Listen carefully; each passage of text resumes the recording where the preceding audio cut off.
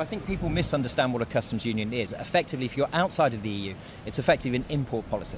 So let me give you an example. If the EU does a trade deal with Canada, for example, which it's just done, and they agree to reduce manufacturing tariffs to zero, EU exports to Canada hit a 0% tariff, Canadian exports to the EU, 0% tariff, Canadian exports to the UK, 0% tariff.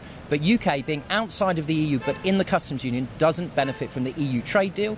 Therefore, UK manufacturing exports to Canada hit the WTO tariff. So it's an asymmetrical process. You don't get any benefit for the UK actually by being in that customs union. The only benefit is an import policy and no internal borders. So when the British side, and specifically members of your own party back in Westminster, talk about being trapped in a customs union by this backstop, what are they concerned about? Is it that lack of parity when it comes to what that means for trade in the future? Yeah, I mean, effectively that's what it is. It means that if you're a manufacturing business based in the UK, you're not going to have access to any global markets outside of the UK on preferential terms. At the moment in the EU, the UK does have that. It will lose that the day we leave the EU, and the aim, I think, for many on the Conservative side is to have an independent trade policy where you can actually go and negotiate your trade deals. In this case, we not only can't negotiate trade deals, but we also don't benefit from the EU trade deals. So therefore, the only preferential access that we get is in the EU itself. So it's a much worse position than actually we're in at the moment.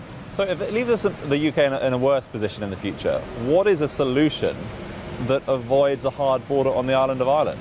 Well, it's very difficult. If you're in different customs territories, it's very difficult to avoid a border. I mean, I think the UK government has looked at technological solutions. That's certainly a possibility, but it needs buy-in from both sides. And at the moment, that isn't there.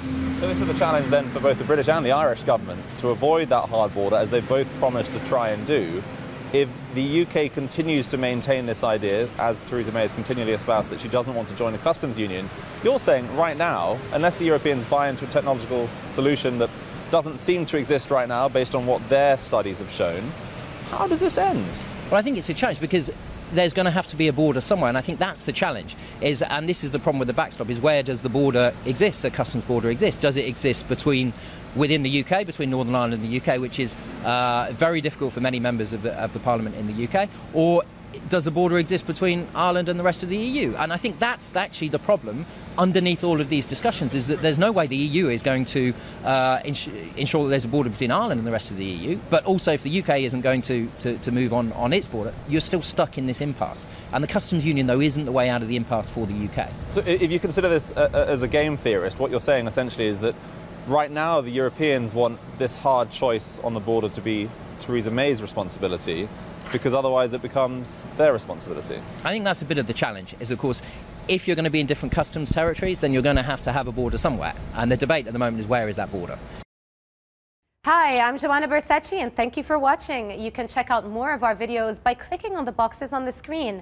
And don't forget to subscribe to our channel for more from CNBC International. Thank you for watching.